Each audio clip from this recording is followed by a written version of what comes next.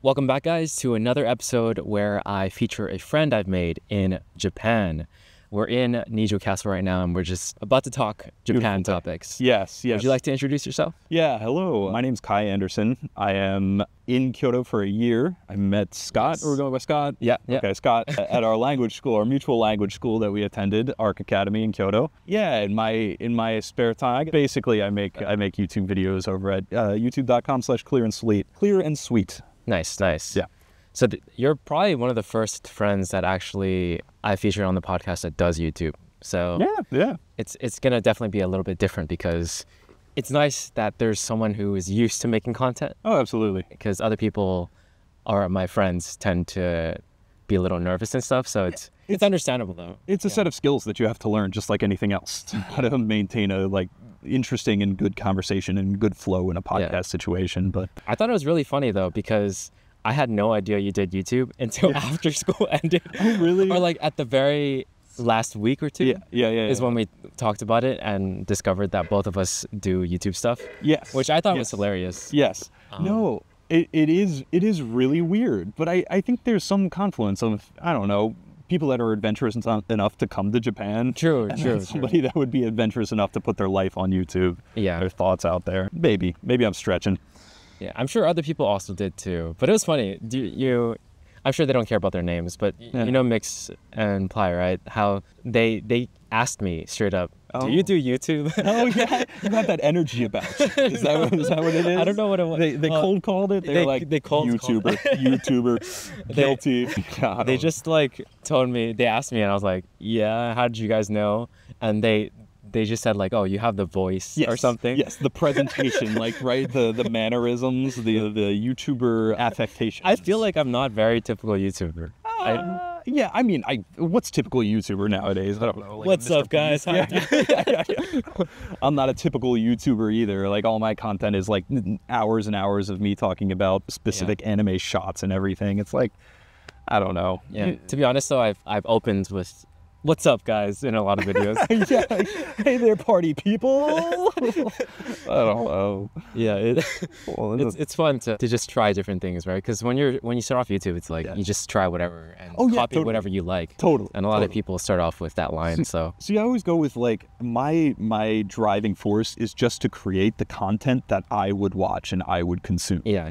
And I was kind of mad going on YouTube and just like not seeing any type of critical analysis or anything, thinking about these stuff that I liked, the games and anime that I liked, and talking about it in ways that I thought was relevant. And there are plenty of channels nowadays that do stuff like that for bigger video games and things, but you got to fill that void. And I don't know, maybe it's a niche void, but I think you're allowed to do that in today's market and landscape. I'm not making buku bucks or anything off of advertisements. I'm not getting hundreds of thousands of views, but I think YouTube is almost cathartic in a way, right? Yeah. Like it's you were talking about at lunch, making your mark on the world, or like establishing some type of presence of sharing yourself with your audience. I didn't quite say make your mark on the world. It's more so just like putting your stuff out there because it's a form of expression, as well as just if people can find some sort of lesson from like your stories and all that stuff. Exactly. I don't know, there's like a need in me to want to share things, basically. Exactly.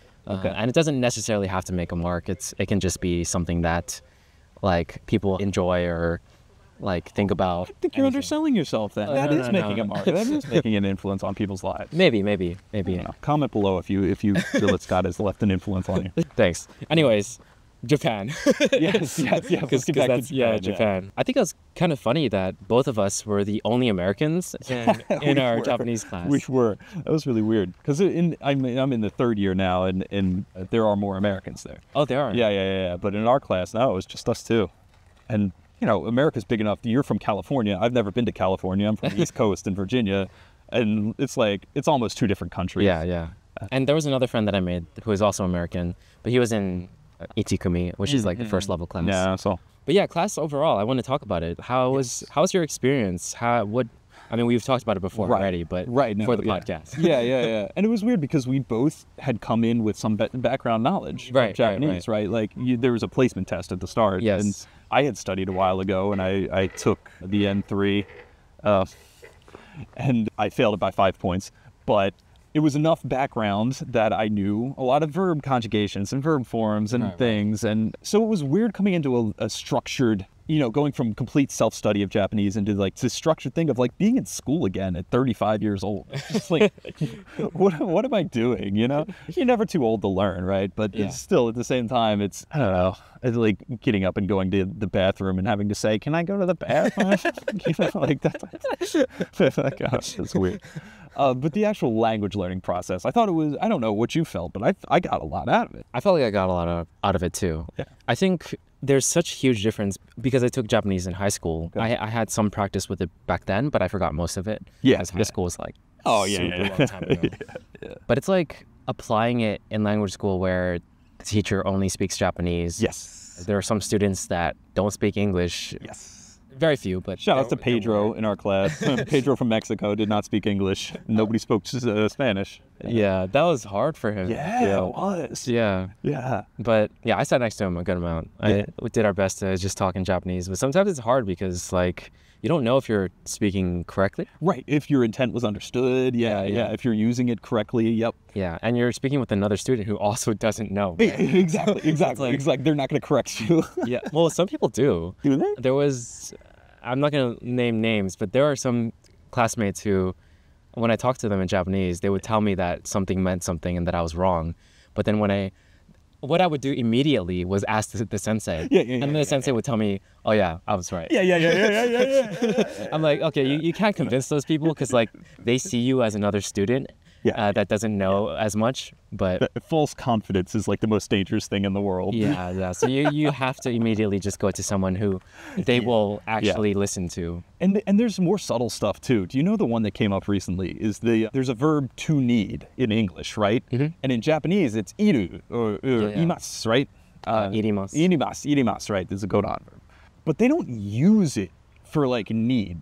They use hitsuyo ga aru.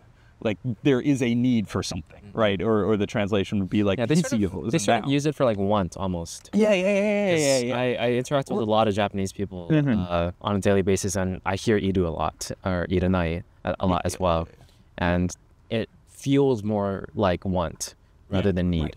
Right. And there's like those subtleties that you just getting the dictionary definition you miss out on completely. Yeah. It's a very repetitive language, or like there's phrases that are used so much and so often.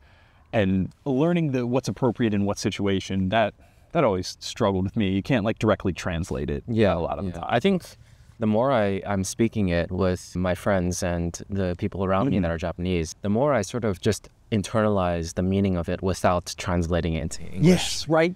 And I think that's what language should be, or at the end goal, right? You're not like translating everything you're saying in English when you're talking in Japanese, right? You shouldn't be doing that. Exactly.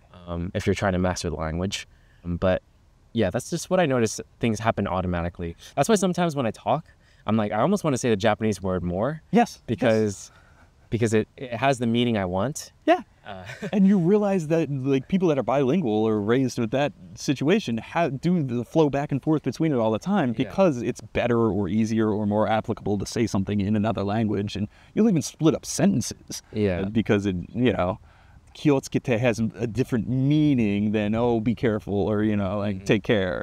It has a different feeling. Yes, it does. Yeah. And the other thing I want to say, I'm big into like AI and neural networks and learning, but that's literally what you just described there of like, you make the pathways in the other language.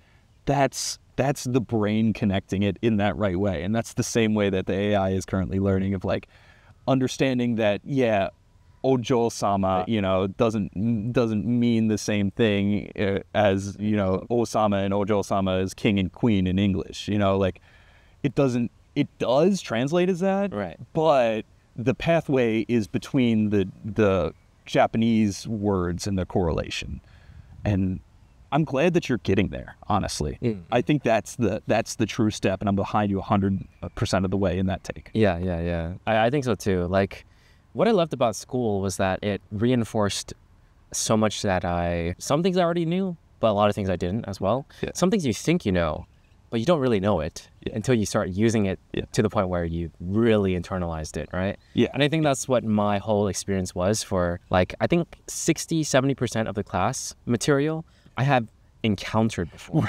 Right. But it's I didn't, somewhere in there. Yeah, I didn't use it in speech or talking and all that stuff. But I have the knowledge, I guess. Yeah. But when you order stuff at a restaurant and then you've used that type of vocabulary and like all that. Yeah, I still struggle with that actually. Right. Yeah, I feel like ordering stuff, no, but like what they're saying sometimes confuses me. Okay, so here's the thing. Japanese, very polite, right? The long structures of these very... Keigo. Keigo, very, very formalized words. And the way you be formal in Japanese is just adding more syllables to the language.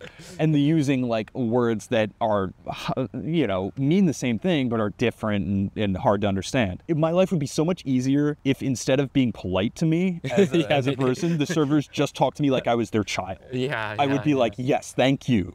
That was so much easier to understand. And it's kind of why I don't use Keigo in places where I should. You're supposed to use it when you're meeting respectful or people that are older than you and things like that, and doctors. I was talking to the doctor and I was just like, I need the prescription, non-Keigo.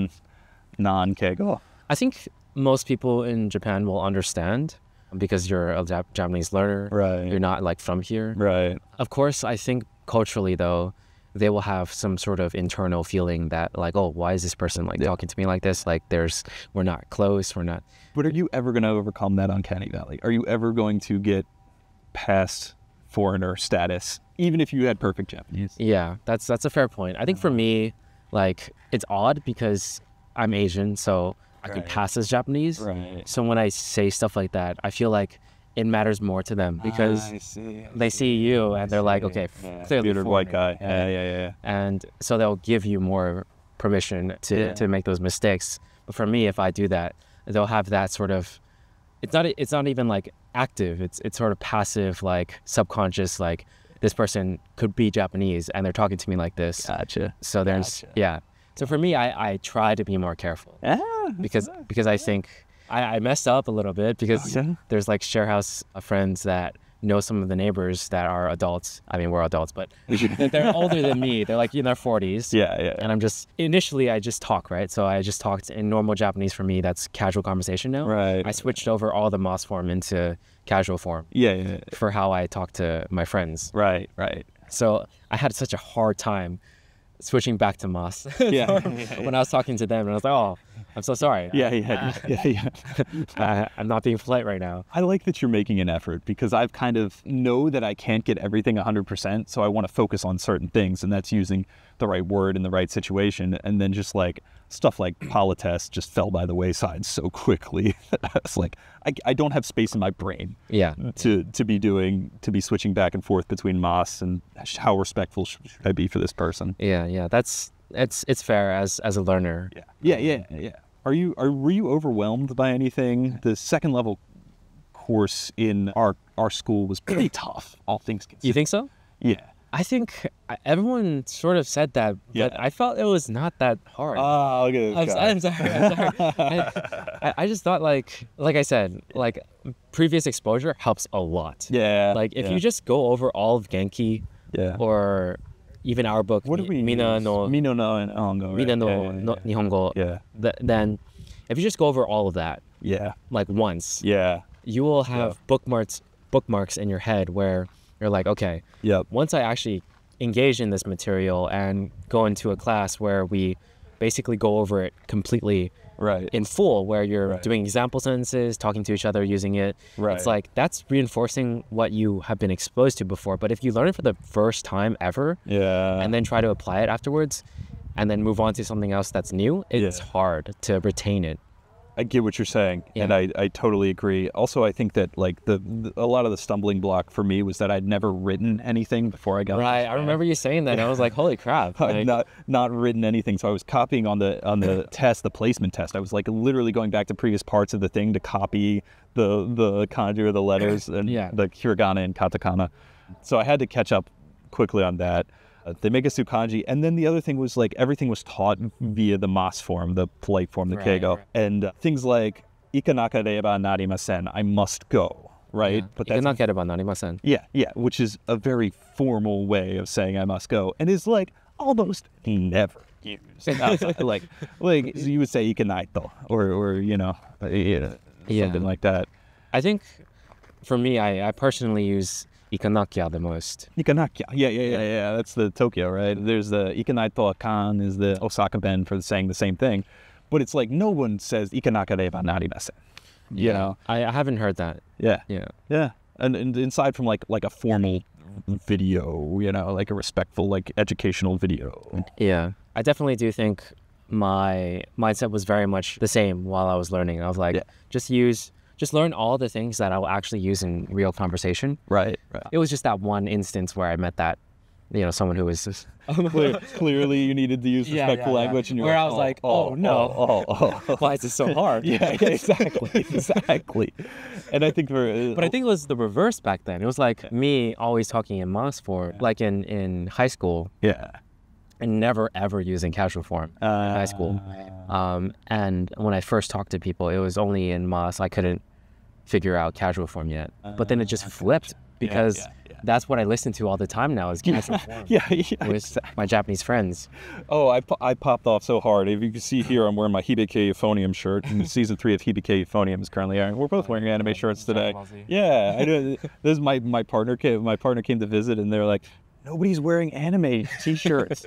And I'm like, well, it's still cold out. They probably have their overshirts on. They got their anime shirts underneath. Yeah. Anyway, I was watching Hibike Euphonium, and they used grammar that I had just learned in the school, and I understood the grammar, not looking at the subtitles. And I like had this like happy moment of like accomplishment and achievement. Yeah. When I'm watching anime these days, it's like I can understand, like, I think way more than I understood before. Yep. Oh, yep. Yeah, with no subtitles. Totally. And I think that's one of the joys about watching it now. It's like, I can understand the context more. Yep. Because the translations sometimes just don't do it right. Exactly. No, absolutely. And I can, there's specific examples in my mind, but I can't remember any of them right now, of course. But yeah, there have been things where I listened to it and I said, boy, that subtitle, I would have gone with something else other than that, what they went with there. And yeah, some of the friends in the share house, were watching Oshinoko. Yeah.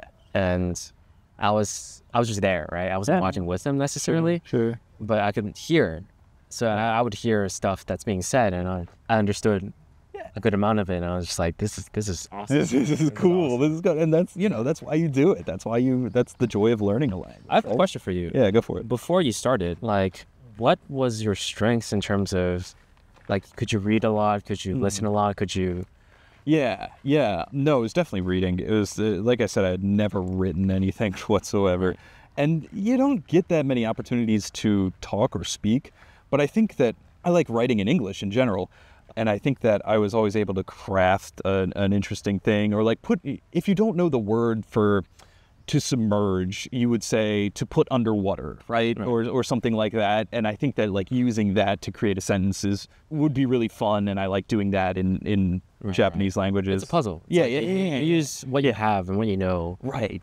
How can I convey this idea to this person? Maybe not in full, but they get it. But it's so idiomatic. There we go. Yeah, there's my partner was here. We went to a okonomiyaki thing where they put the tenpen-yaki. They put a hot grill in front of you basically at this restaurant, and then they cook yakisoba and okonomiyaki and the stuff right there. In Osaka?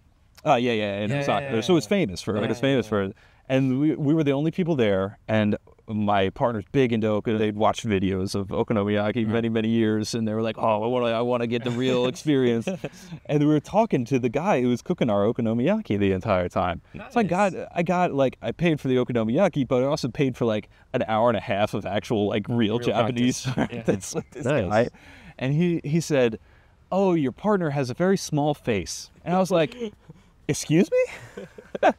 Like did not register to me, and I was like. Thought about it for a second, then I said, "Homanate, are you complimenting?" Right. And he's like, "Yeah, of course, yeah, a very small face."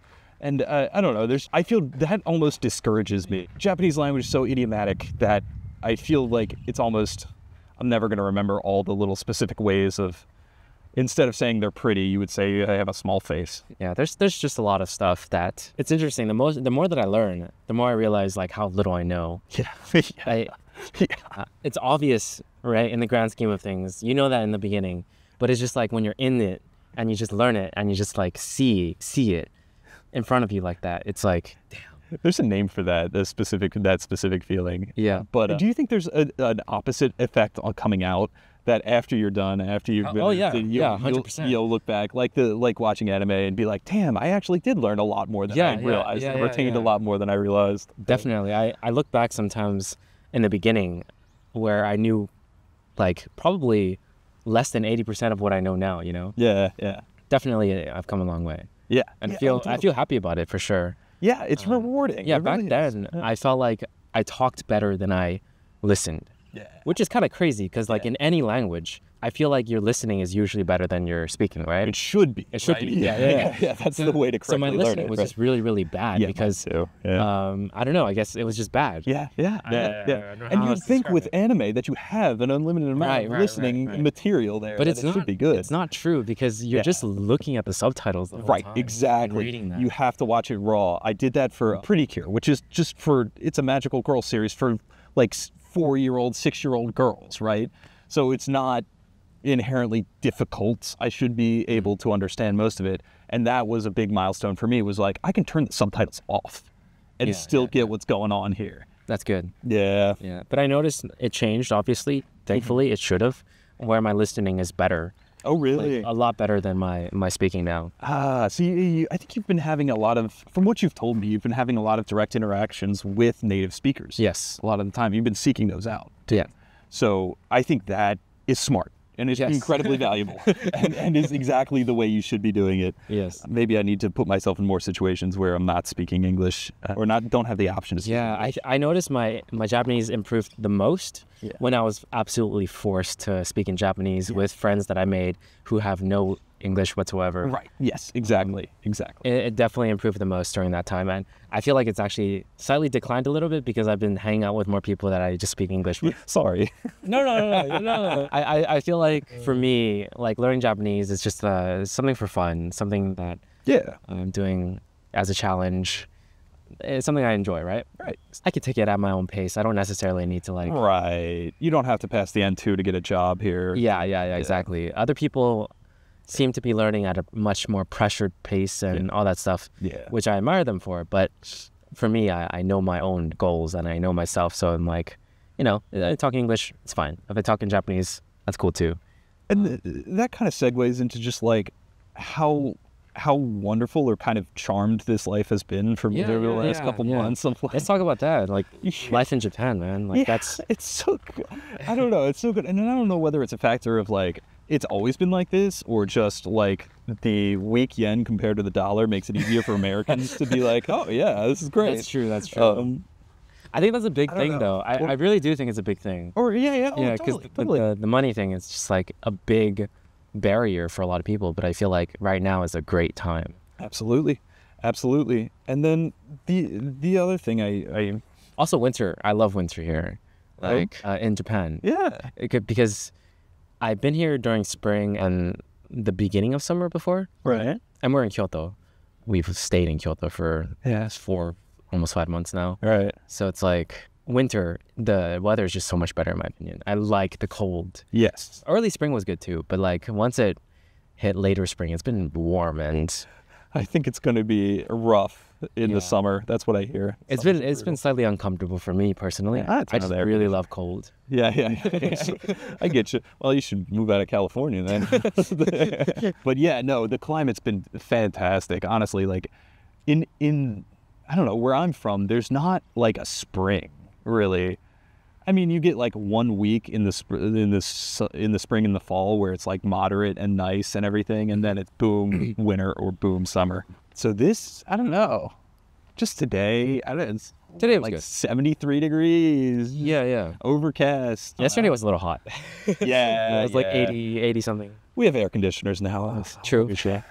Yeah, but I need to bring an umbrella around when it's mabushi, or too sunny. You see that a lot, and then you think like nobody in America does that. That's whack. Get some sunglasses and a hat. But no, you kind of you're like, I could see it. I respect it. Actually, I actually do that in America. I know I'm weird. Oh, do you? Not You're many. that guy with the umbrella? Yeah, not many people do that in America. I am definitely weird. It's a cultural taboo, sure. Yeah. But my skin is too sensitive. Oh, I see. I feel you. Yeah, I burn.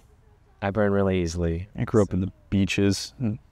Like, I couldn't stay outside for more than 5 minutes. Ugh. What was your experience like in terms of living situation? Like, Yeah. where are you staying? Yeah. And we can talk about Kyoto too, you know, like how... Oh, it's a Amazing. lovely city, man. It's just everybody's so chill. It's not, you go to Tokyo or Osaka and the big cities, and they're like pushing. They got somewhere to be. Like, they got a life and like problems and stuff. And people in Kyoto are like, we're gonna let it ride. You know, things will be all right. It's very nice here. It's very relaxing. Yeah, it really is. And you're not that far from Osaka if you ever need to do anything.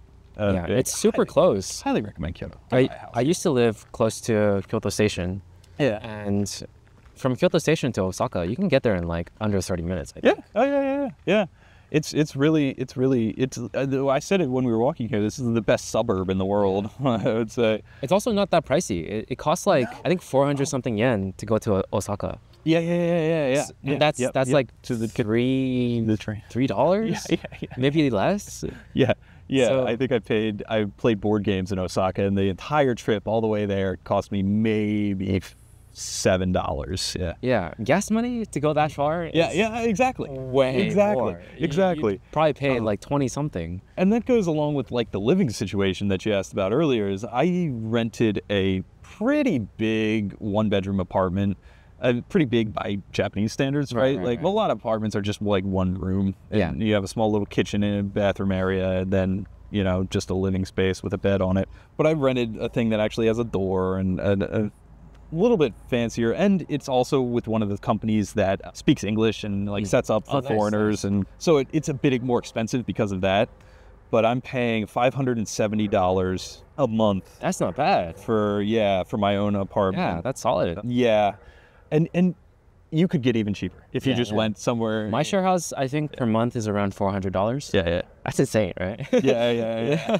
That's right? insanely low. Yeah. I think it might be even lower now, just a little bit, like 380 something. Yeah, but then you have shared living space. Right. It's good because you get to practice your Japanese, right, with the people there, because there's a lot of like students, Japanese students. There's also some that are shakaijin. Yeah. Dang it, I don't know. Can't speak English after say stuff like that. They just work in offices and stuff like that. They're adults, you know. They're working and stuff like that. Yeah. But yeah, it's fun to live in a share house. It does come with its own downsides as well, because some people are people. People are people. Yeah, no matter where you going to go, be people. People are going to be Interaction with people even in sucks no Japan. matter where you are. There's bound to be some people that aren't exactly Yeah. like your cup of tea, or like that vibe with you, or just Right. that things happen where it's like not ideal. Yeah. There were definitely some If you could scares, handle it, for you know. sure. Yeah. People. Yeah, But if you want your own, you know, if you wanted to be alone, you could have found that. yeah, that's where I was basically alone in my first share house, because it was more like an apartment in that share house. Okay, I gotcha. Like you could interact with other people. Yeah. And funny story. So in my first share house, I met some people, right? Sure. And As you do. there was this person that I met Yeah. that apparently was my neighbor, like next to my room. Okay. And I didn't know that Yeah. until later. I found out that she was friends with like a friend that I made, and then like we just all like met up again, Okay. and then she just told me all the stuff. So you didn't even know that despite living next to her. Yeah. That can happen. I don't know. You seem to be a lot better at meeting people here and engaging with people. I stay in my room and play video games, you know, often. So, I see. which is kind of counterintuitive, but at the same time, I don't know. I mean, it's basically like you do what you want to do wherever you are, right? Yeah. I don't know that I would, even if I was in the most interesting place in the entire world, would be out living it up. I don't know. I also don't drink alcohol, so like. I don't drink either. Yeah. Not some of the people at school are, you know, hear stories from Casper. Shout out to Casper. You know, you are clubbing it up, living it big, doing it, whatever. I don't know what the kids say. Yeah. Millennial. But no, if you want any type of life, I think you could make it. I had thought about buying a house here too. Like, what would you need to do for permanent residency? I need to get a job, I guess. But Yeah. it seems like a good place to live, is what I'm saying. Definitely. So I've just been like thinking like Yeah. I'm always trying to be very, very aware of how much information I'm like giving out. Oh, you mentioned this. Yeah, I'm far too public. No, it's totally fine. You can say whatever you want. Okay. But like for me, I'm thinking like the story I told you earlier was completely botched because I just left some stuff out. Yeah, you seem to be deliberately parsing a lot of the information. Yeah. I was like, oh. I'll just say it in full. It should be fine. Sure. Like, there's no harm in this story in particular. Yeah. Okay, so basically, at the time, the girl that I was dating was the one who she's my girlfriend now. Oh. I've never said that in online. Yeah, we're opening up. We're getting real here. Yeah. But I just don't like talking about other people that are close to me because it's like how much information I release about them, right? Yeah. I don't want them to be uncomfortable. Yeah, I get it. But it should be fine. Basically, during like when I was out, I got like a message from my girlfriend saying like, "Oh, do you know this person?" Yeah. And she showed me a photo, but they were wearing a mask, and I was like, "No, I don't know the person. They're wearing a mask." And then apparently they told me their name, and I was like, "Oh yeah, I do remember meeting that person." Yeah. Like we barely talked at all, but like, yeah. And then we all met up for a dinner, and that's when we talked, and they were your neighbor. They were my neighbor. And she knew my girlfriend because she studied abroad here in Japan, where they happened to be in the same university, and they just met through that way. Oh, I see. Small world. Yeah. So it's like really, really cool to have talked to her in that sense. Like, we were way more friendly with each other knowing that we had a mutual friend. And she told me about how, like, I told her about how I heard her talking on the phone once. Oh, really? The walls are actually really good in that share house. It's not that... The one that I'm in now, it's like thin walls. Oh, like you can hear the other oh, it's person the worst. It's muffled. You can't hear exactly what they're saying. Yeah. I couldn't hear what she said either. I just heard laughing and stuff. And I would hear like my other neighbor sneeze sometimes. I wanted to say bless you and stuff like that. Yeah, they don't say that. What do It's they really say? funny. What's the thing? They never say it. They don't say anything. Yeah. No. But I just thought the whole situation was hilarious. She was complaining about the guy next to her. Yeah. Because he was always like talking. He wasn't even. Initially, she thought he was talking on the phone. Yeah. In French. Yeah. The whole time. So it's not you. It wasn't me. It wasn't me. It couldn't have been me because I can't speak French. So she was complaining. I was saying like, oh, like this guy is like talking on the phone, but like apparently he was just talking to himself for like 2 hours at 1 a.m. Oh until 3 a.m. And she couldn't sleep, so she had to move rooms. Oh, it was so intense.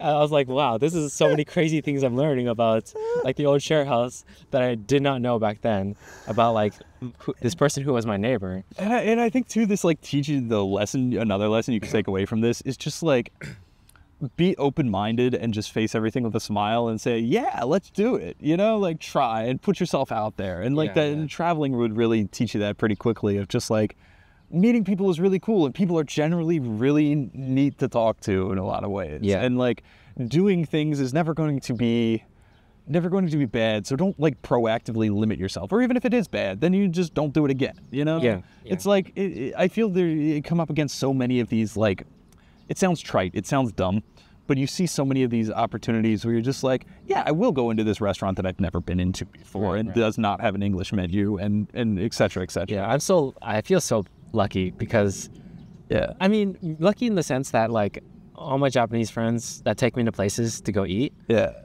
I would never have thought to go there. Exactly. Like there's like full Japanese menus, no English at all. Yeah. They use the number symbols instead of the Roman numerals for numbers. Right. Like a 2 is like 2 parallel lines. Yeah. No photos on their menus either. Like everything is kind of like that. And I'm like, I don't think I could actually do this by myself. I went to a Katsudan restaurant with that exactly. Yeah, but so many of my Japanese friends have given me that experience and I feel so happy and grateful to have them. Oh, totally. And I'm like, damn, like, I really love my Japan experience because of that. It's so unique. Like, it's stuff I would never do as a tourist. Exactly. I can only do it because I have these friends that have made these friends. Exactly. It's only because I put myself out there and talk to the people and try to engage with them. And exactly. Meeting people broadens your horizons. And like, again, these are the most like rote platitudes of like, you know, put yourself out there and then but then you live them and you experience them and it's true. For me it's been Pokemon Go actually has been a huge thing. Nice. And like meeting people from different parts of the world and native Japanese speakers too and all kinds of things and man, just there's an imperial palace in Kyoto, or an old imperial palace. It's not the capital anymore, but the national park. It's kind of like a Central Park thing, and you can just go there and play Pokemon Go on the Nice. all the time, and just be like, hey. Yeah, I realized you also did that with some of the classmates, right? Oh yeah. You guys would play games together. That's really cool. Yep. Like I always felt like, damn, I don't play Pokemon Go anymore, but yeah. You want to be part of the cool, social group. Yeah. That's awesome. Yeah, it was a good avenue for meeting people. I think there's an app called Meetup. Yeah, I have it. It's not a dating thing or anything. No. Just friends, completely meet strangers that have the same interests. Sometimes it's just like simple walks, language exchanges, all that stuff. Board games. I've never. Oh, nice. Yeah. I've never used it. I have it downloaded, but I never used it. Yeah.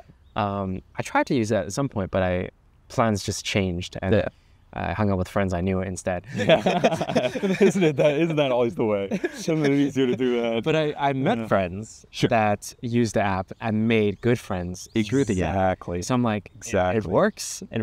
It can work.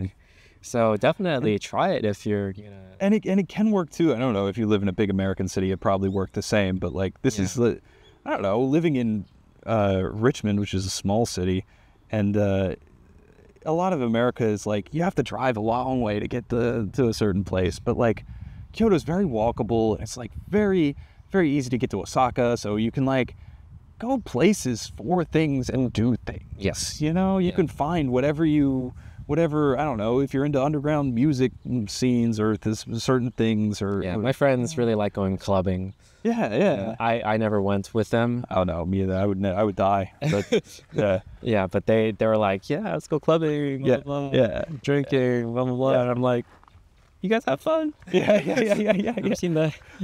But you can do it, whatever you're into. What I saw a rock climbing wall the other time. Yeah. And I was like, rock climbing. I mean, my friends met a lot of people through that too. So I interacted with Japanese people and everything like that. Yeah. Made good friends, good connections. So it's really cool. Yeah, and it makes it worthwhile. There's so many ways, but I feel like you can't do this if you're a tourist. Yeah. Oh, yeah. Like you can't do this because you don't have the time. You made an itinerary to come here for like a week or two. Right. And like you got to follow it. You got to go to kill Mizudera, You don't have the time to establish relationships and build like a friendship, a real friendship. Right? You're doing the touristy thing. Yeah, exactly. Yeah. So that's why this experience is so different and so like incredible for me. It's I visit my friends' share houses. I like people there know me because I'm the one who visits like every week or something. I'm the guy that just like talks to random people and is practicing their Japanese. So I'm talking to a lot of Japanese people there too. Exactly. And I made friends with them and like I'm hanging out with them now. And it's just fun. It's just break out the hajimemashite. People generally are really, really nice. And they are. I think for me, I consider myself lucky because I like talking to people and meeting new people, and I find it fun. Yes. I know some people find it frightening or intimidating, or maybe like their energy is drained by it. Or right. No, I feel similar. Yep. Yeah. Why wouldn't we talk to this person that's doing the same activity that we're doing right now? That we don't know before, but you get so far with just a smile and good conversation. Like, hey, how are you doing? Yeah, exactly. Yeah. Like, it's tough, isn't it? Yeah. I really do think a lot of it is just being curious in people. Yeah. And just talking and asking them questions. And some people, they're not really reflective. They're not reciprocative. They don't really ask you back. Yes. Sometimes you got to carry a conversation. Sometimes that's okay. Yeah. Like I can hear how much fun they're having just talking about what they are talking about, and I'm totally fine with that. Right. I've gotten used to that. Basically. Right. I think back then I was a lot more butthurt about like, oh, this person doesn't care about me, blah blah blah. Like, I'm like, it's fine. I'm learning so much from hearing them talk. So like I'm getting a story out of them. Yeah. I'm getting a lot from it. Yeah. But whenever I find that person that does ask me how I'm doing, does ask me, oh, what about you? Or like, what are your interests? What are you, blah, blah, blah. And, and finally we find something where we click and just talk about something back and forth, right? Yeah. That's when it gets like fun. And those are the friends that I'm going to like, for sure, like want to interact with again, right? Oh, you're saying so much of this stuff that like, I don't know, growing up and realizing that I had autism like throughout all my childhood, and then not realizing what it was until I was an adult, and then realizing why I had to learn how to navigate a conversation and learn artificially all those things about, you should ask somebody about their hair because their hair looks different than it was today and yesterday, and like learning that all the hard way. But yes, I agree with you that yes, you there's a world of information and possibilities, and like even if you were searching for a job or something, then going to like a meetup thing and like talking to somebody and like, so what do you do, what's work like, or what do you you stressful, to get them talking about their thing or whatever they like or whatever they're into or whatever they're passionate about. That's the key. That's the key to unlocking so much of this realm of social possibility that's out there. And it's totally worth it. It's totally. I think that's part of what building connections, like deep connections, is. When I say connections, I don't mean like, networking or whatever. Oh, okay. Although it works for networking too. It does. Yeah. I just mean like connecting with people. Gotcha. Like gotcha. Feeling like you are friends with them. Gotcha. And caring about them and forming a bond. Gotcha. That's what I mean. Gotcha. Specifically. Like a strong interpersonal. Yeah. That's what I want to do with the people I meet and find interest in. Yeah. Build a connection, a bond. Maybe I should use bond. Yeah. That's like a better word to describe it. Yeah. Because I know whenever I say connection, some people misunderstand. I think of it in terms of the other. I bet there's a Japanese word that we don't know. That would be more relevant or apropos. Yeah. Like shinyu. Shinyu. Yeah. Bestie. Right. Yeah. So the hair thing made me think about something when you said compliment people's hair and stuff like it's like growing up with a sister and also having a lot of good friends that are females, right? That are girls. And I hear a lot of their stuff because they tell me a lot of their things. And it's like processing all that information, I'm able to also almost see it more. Like whenever I see people that have a different shirt on, recognizing like different things, I always mention it. You have the background knowledge to know that they. I always mention it, like, all the time. Like, even if it's just something I like that I notice, I just say it. Yeah. Like immediately. Yeah. I think a lot of the times, the key to communication is just like letting your thoughts out. That's it. I'm sure most people think it. They just don't say anything. Oh yeah. My dad. One of the things he told me, people can hear honesty, or can tell when you're being honest, or. Yeah. And I think that goes along with that of like. Yeah, that's an honest feeling. That's an honest thought that you just had. And then, okay, all right, yeah, I'll respond to that. I'm picking up on the fact that, hey, I did do my hair today. Thank you for noticing. And I think this is important to talk about because it's part of what made at least my experience in Japan really, really great. Is just like the interactions I've had with all the different people that I've met. Not only Japanese people, but just like school friends and just random people I've met at the share house. That are mostly from Europe. Oh yeah. Yeah. Can't you just extend that idea though? Like, I was watching some YouTube video where they talked about happiness and the happiest people, studies of happiness. And then at the end of the day, people don't talk about how much money or what their living conditions were, or anything. They talk about the relationships that they had with other people. Yes. Like at the end of the day, what human beings value more than anything else. And like that for me too, and this is like giving too much of myself to the internet, right? And telling you all of, like, having started my first like real romantic relationship over the last year, and having that be so incredibly valuable to me, and not even realize going in that it was going to be as valuable as it was, but right in the middle of it, look back and say, oh yeah, I get it now. You get why people will fight and defend their country or like their family or the connections with people matter more than anything else. Yeah. And I think that's what I discovered about myself last year as well. I mean, I've known this about myself ever since I think it started when I moved. Yeah. In 8th grade, I just like felt so sad about losing my friends and stuff, but I mean, I didn't lose the really good ones, right? I kept them. Right. And I always made a really big effort to stay in touch with my friends. I still have friends from elementary school, middle school, high school, college. Yeah. I try. I try hard. Yeah. Because You it seem matters. to put effort into it. It matters a lot to me. Yeah. And I think that's what has shaped me to be someone who has learned all these, I don't want to call it methods. I don't want to call it like techniques or whatever. Oh, I'll call it. That fits right into my autistic mind. Yeah. But it's more so just like, Everybody's a potential friend. yeah, exactly. Yeah. It's just a way of thinking, a way of living. Yeah. Yes. That I've developed into that is shaped by my history. And Oh, man. I talk about this very deliberately on my episode 10 video of Madoka Magica. You can check it out on youtube.com/clearandsweet. We talk about, what is her name? The French philosopher. And she says, everything you do for another person, you do for yourself. And we are only realized by our interactions with each other. Yeah. And these are the themes that I like in the show, in fiction that I watch. yeah, those are specifically. yeah, those are two great quotes. Oh yeah, you were like, I gotta look up her name because I've forgotten it already. You only realize more about yourself like through interactions with others. That's huge. Yeah. Like I feel like I've learned so much from like all my interactions here with different people. Yeah. And Yep.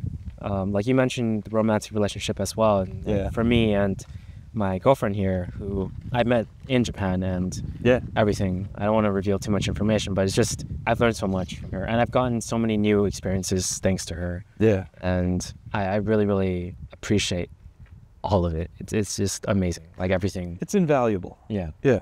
Can't put a price on it. I guess that's the benefit of travel. It opens up your eyes. Yes. Makes you self-reflective and introspective. Yeah, 100%. Like I really do think this. What do you are forced to encounter and ask that question? What do I want out of Yes. And you're like, shit. I've never stopped and asked that. You know. I ask myself that all the time, but it's more. You feel it more here. Yeah. Oh You yeah. feel it more here. You totally do. Yeah. Yep. Especially now that school for me is not a thing. Yeah. It's like I have to really form my own schedule and all that stuff. Well, I would say the same thing, except in reverse. That for me, now that it's not work, is not a thing. Gotcha. You know, that I didn't have to go in every day and get stressed out about meaningless bullshit. Now I have time to think about who you want to be as a human being, or Yeah. you know, you deal with a lot of other questions, larger questions. Yeah. There's a lot of stuff. I feel pressure for parents is another one. Oh for me, yeah, it could be especially. anything for anybody. Yeah. But it's like I definitely got questioned, like, why are you here? Like by certain family members, like, what are you doing? Yeah. Even friends, they ask like, well, what are you up to? And I made a whole video about it, like saying like, oh, it's like, there's a lot of reasons, right? But number one, it's to sort of just refresh my life. Like there's a lot of things that I feel like I want to do and try, and just a whole new adventure and experience. Like that's what I'm looking for. Right. Right, and that's not on the structured rat race, you know, work your way up the hierarchy at the company type of ladder, but it's so integral to you as a human being. Exactly. And discovering who you are. And I think that what was missing from what I said in that video was like what we've been talking about, the whole human interaction and bonds and everything. It's like, it's something that I find so rewarding and so, like, it makes my life feel fuller. Just knowing more people, having experiences with new people, the same people too. Of course, I love my old friends. I love my friends in California and my family as well. But it's like, I don't know, there's something about meeting new people that triggers something different. It's like you're learning a new story, you're learning new things from them, new perspective, especially from another country, right? Yeah. Because everyone here, the majority, like 95%, are people not from America. Yeah, and they have a different cultural background, a different like fundamental understanding about the world, assumptions, and and then you force yourself to challenge. You challenge passively. You challenge your own self by just interacting with them and recognizing them as human beings. I think I remember the name. Yeah, feel free to look it up. Simone de Beauvoir. That's it. Nice. Simone de Beauvoir. There you go. Look her up. Awesome quote. Yeah. I feel like I could talk about that for a while. But the whole experience here, I feel like has just amplified a lot of what I already sort of knew and wanted, but I've finally received it, gotten it. Oh, really? Yeah. It was fulfilling. Yeah. It was very, very fulfilling. Like, we talked about this before. It's like a dream. Yeah. It really is like a dream life here. And like... And not even just like as a charmed life, but as like a divorced from... reality. Yeah, reality, right? Yeah. Like, Like, is reality. Yeah, it's possible. Yeah. We are still in what they call here genjutsu, like actual literal reality, physical meat space, right? But it still seems like a separate narrative almost. Yeah. And Lacan talks about this, Jacques Lacan, in the differing realities, and we are living in a fantasy world that is still somehow on Earth and in the real life, and Yeah. it's no less true. It can be if you wanted it, you could live here, right? Yeah. What are you thinking for the future? That's a great question. That's what I That's stuff I don't need to know figure that we out. have an answer. I don't know that Yeah, I have yeah, an yeah, answer. yeah, I don't know yeah. that you have an answer. It's stuff I need to figure out, honestly. Exactly. And I feel like it's best that I figure it out back in California, Yeah. because I need to experience that reality again. Yeah. Yeah, because like I feel like what I want here is different from what I want there. Right. And it's confusing. It's right. But I know that my time here is coming to an end. Like these are my last 2 weeks now. Yeah. The moment that I'm recording this with you, Yeah. and I do feel like I'm ready to go back. I'm ready to finally face a lot of the things I left back at home. You know. Right. It's not like I left it on purpose, like I was trying to get away, run away from it. That wasn't the goal. Yeah. But it does kind of come with it when you enter here. It's just like, oh, there's so many things that I don't need to think about anymore. Yeah. You know what it reminds me of? I felt the exact same, right? And I even to the point where I'm like, oh man, I should go back. I should want to do these things. I want to start a life with my partner, you know, et cetera, et cetera. But it reminds me of when astronauts leave the world. They go into orbit above Earth. And they look down at Earth and they see a small blue marble. And they're like, holy shit, everything doesn't matter. It doesn't matter. It's not, why are we fighting wars? Why are we, you know, and they get this like massive perspective shift of we're so small and so insignificant, and yet we need to pull out and love each other, and they get real touchy-feely about it. You know, you can look it up. That's true. That Interesting. I didn't know that. Happens when people go to space. I didn't know that. Get a different perspective just looking down at the world. We got to send some world leaders to space. Yeah, that's what I'm saying. That's exactly right. Yeah. This whole experience has been amazing, and I'm glad I could talk about it with you. Oh yeah, The thank you. American. I'm so glad that we finally got to talk. That we met each other. And that you asked me to do this. Yeah. I'm happy that you decided to join me. Yes. Yeah. Part of me misses school a little bit, just a little bit. Yeah, it's fun. structure. It's fun to have something to do. Yeah. Every day, you know, just I think 3.5 hours is like the appropriate amount of time to focus on something. Yeah. And then you don't use your brain for the rest, or you don't have to use your brain for the rest of the day unless you go, you know. 3.5 hours. Obviously, it's different for everyone, but I do feel like extreme focus. Yeah, 4 hours is a good amount of time. Yeah. And like most of, I don't know, I've worked in corporate America, and most of what you're doing every day is just like, how'd the weekend go for you? How are you kids? Nice hair. And I like, you know. And then you do 2 hours of work a day at a corporate job. Anything else you want to mention? No.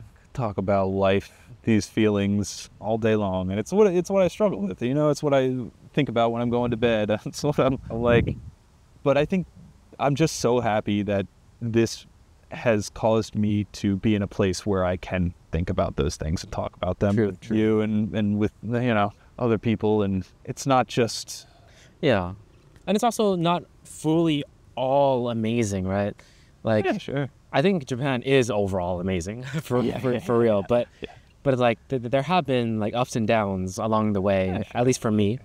And I think it's good to acknowledge that, because it's like, oh, it's not like, oh, everything's pure bliss, but there has been some drama at the share house. There has been like stuff with like people that I've met. It's just, it's not all amazing, but overall 90%, 95, 99% is amazing. Yeah, anytime you interact with people, you're gonna have some friction, but you know, that's, you can go watch Evangelion if you want to know more about that, about getting close to people and how that pushes you away and hurts you. Wow. Oh, and if you like, let's do a plug here. We're wrapping it up here. Sure. If you like media analysis, if you like talking about themes behind Japanese anime or video games or anything like that, specifically in the magical girl genre, you can head on over to Clear and Sweet on YouTube. And I talk all about themes. I talk all about, you know, about the philosophies behind shows like Madoka Magica and Revolutionary Galute and things along those lines. And yeah, hope to make a positive impact on the world. I did it just for myself, but some people seem to like it.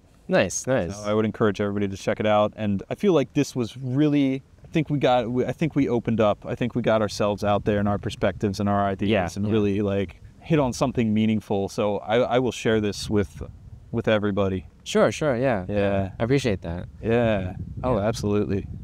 And this was a really, really good conversation. Like, I do feel like our conversations in general are Oh, yeah. I think you're a smart guy, Scott. Thank you. I think you're going to go places in the world. And I think you'll end up finding happiness no matter where. Thank you.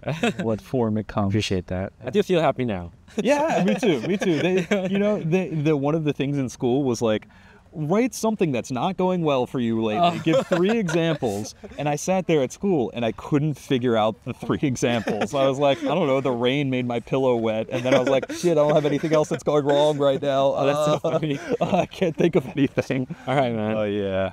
Thanks for coming on. Absolutely. Thanks for letting me talk about the Charmed Life. Yeah, 1 year, man, for you in Japan. That's 1 year. That's awesome. 1 year. For me, it's about 5 months. So. And even that, you still got the full experience. I think you got it. I think so. All Thank you guys so much for listening. Yeah. And watching. Got to the end of the video. Yeah. Catch you guys in the next one. Later.